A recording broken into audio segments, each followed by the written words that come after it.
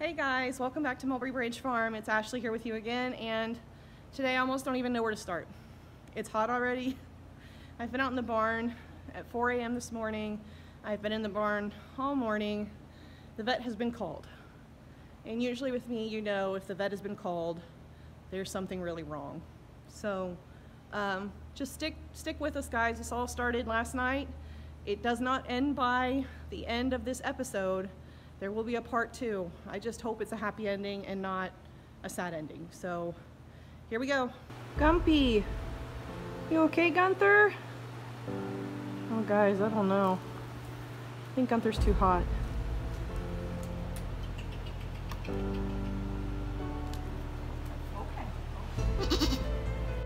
Okay guys, I'm actually really worried. I think Gunther's overheating, so I'm gonna go ahead and shear what I can get off of him, as much as I can get off of him, and then I'm gonna get a bucket of water and just toss it, just toss it on him. He's not wanting to get up. It is really hot, guys. It's really hot, and we've already sheared him once. His hair's growing back really fast, so I've got to cool him down.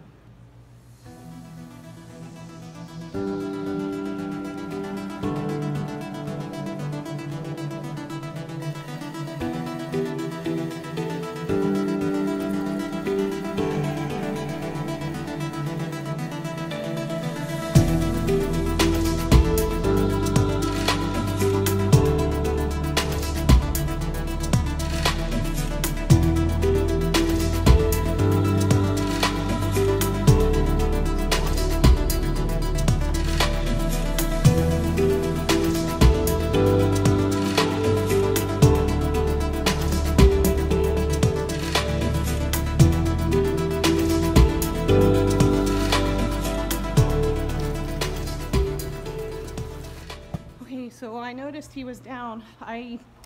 Joe came out and did the morning chores, but she doesn't know to look for him, and I've never told her to look for him and make sure he's okay. So I'm actually gonna go get the water out of my water trough, because the water that comes out of our well is ice cold, and I don't want to shock him. He's already acting pretty terrible.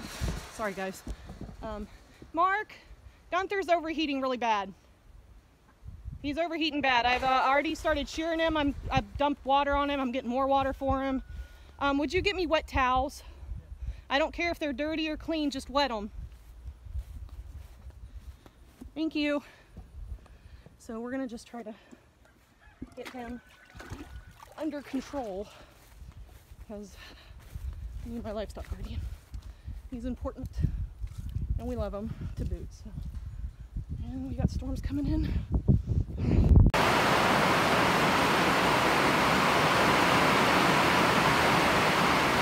Alright, buddy. So of course now it's gotten so hot and humid out here, and he's succumbed to basically heat exhaustion, that there is now a huge thunderstorm system that's coming through our area, and we were actually able to cool him off. I dumped water on him like you guys saw. I sheared him as much as I could. My big shears are out of order, obviously, so I guess I need to get them to a shop. And we've got just wet towels with lukewarm to cold water on him to cool his body temperature down slowly.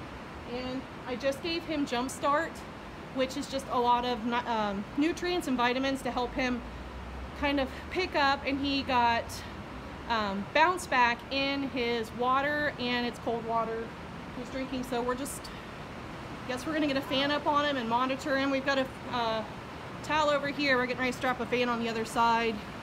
But it's just gotten so hot, and now with all that buildup, it's finally storming. It cooled down a lot outside, but it's just too much for him. So at least he's drinking water right now, and keep you guys posted. I swear it's never a dull moment, like ever. So for camelids, really every year, especially in this area, we usually shear them once, and I sheared him close-ish, but probably not as close as I should have. So I'm gonna take my big shears in and get them serviced so that I can make sure I get him down to the skin. That's why you guys saw me taking the fur around his belly first to cool down camelids quickly, because they cush. You can always have kiddie pools full of water, so I guess for him now, that's what I'm going to do. I've just never seen him get this hot. He usually comes up and I hose him off 2 or 3 times a week, and I just came out and he looked like a melted puddle of llama, and it's just really scary, especially because he's really alert all the time. He doesn't really like to be handled. He sees a halter coming and he runs. This time he didn't run. He was completely fine with me approaching him and putting his halter on. He's got some tremors, and usually it'll show in their feet first when they've got heat exhaustion like that. Their legs will get really stiff. So I'm just gonna watch him. I know he was already dewormed. I mean, other than that, he's up to date on everything, so we're just gonna stay out here and keep an eye on him, get another fan on him. I put buckets of water over him because we just need to bring his core body temperature down, and like I said, never ice cold. It'll shock their system and do more harm than good. So I just got as much hair as I could, or as much as he would tolerate, and got some water on him. He's got cold water in front of him now. I might try to help him nudge up because like he's pretty sprawled out. He doesn't look like he's in a natural cushioning position. So here in a little bit I might push him a little bit to kind of move out of that area, but for right now. And he didn't want the jumpstart paste that I gave to him in the tube. He fought, which I'd rather see him fight any day. That's a good sign, rather than him just laying there not really caring. It's when they don't fight that it scares me. So let's get out. We're gonna get out of here for a second and just back off and let him have some time to really recoup without us being an audience.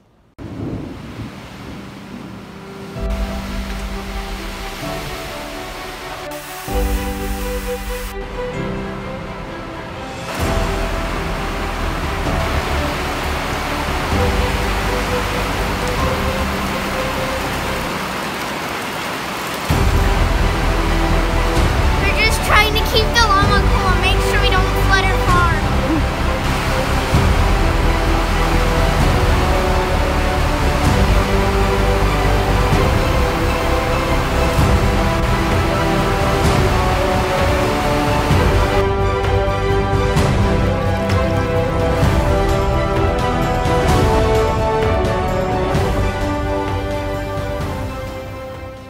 Since the storm decided to quiet down enough for me to talk to you guys, it absolutely is 100% my fault for not, if your llama or camelid goes down in heat, or they even act a little bit stressed or depressed, or they're just a little lethargic, start treating them for heat stress, because I'm learning the hard way.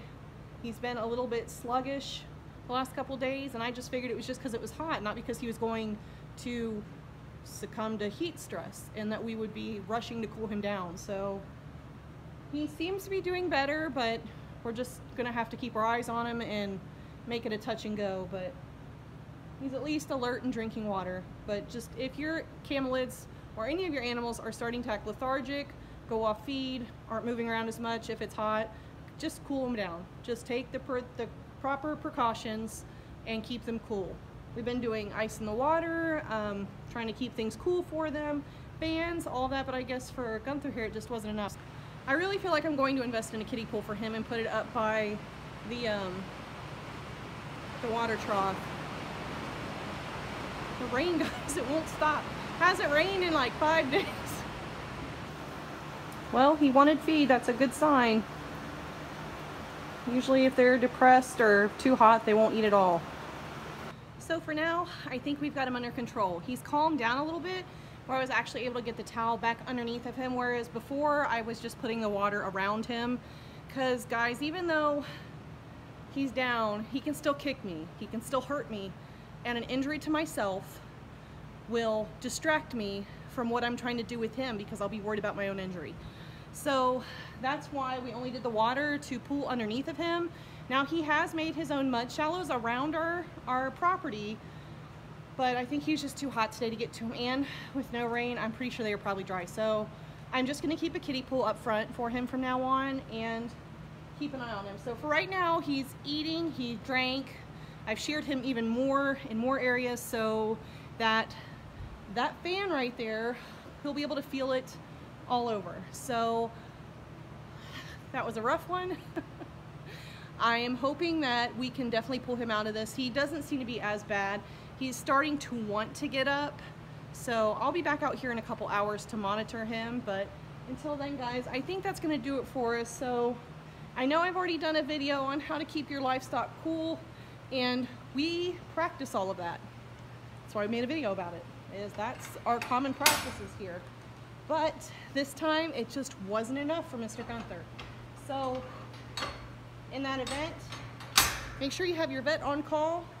Make sure you kind of have an action plan. Think ahead that if it were to happen to your livestock, what would you do?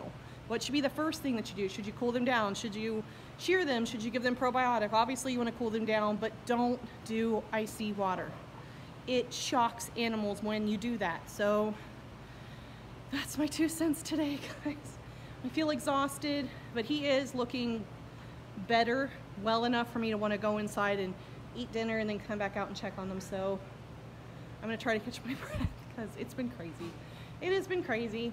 But until next time, guys, thanks for being here with me. I hope you guys learned something. I hope you weren't as scared and frustrated as I was during this, but I hope that you may learn from my mistakes and that this sheds a little bit of light on some things that you might be able to do to help your livestock if they go down due to heat stress. So until next time, guys, thanks so much for being here with me. Stay healthy and be kind out there. Make sure your livestock are cool. Until next time, bye.